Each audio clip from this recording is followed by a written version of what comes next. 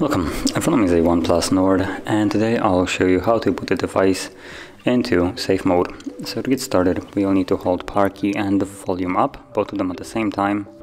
This will bring up the reboot menu, and from here you want to hold power off.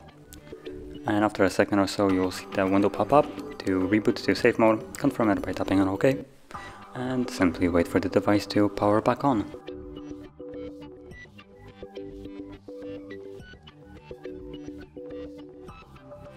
And as you can see, now we're in safe mode.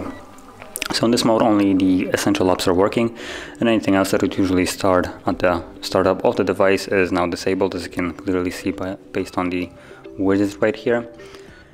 And yeah, it's basically made for testing if some kind of app is causing you problems with the device, or if it's just the phone itself malfunctioning.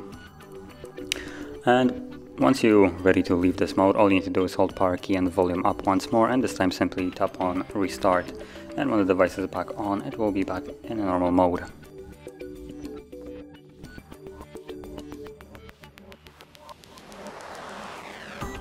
And as you can see, now we're back in normal mode. So if you found this very helpful, don't forget to hit like, subscribe, and thanks for watching.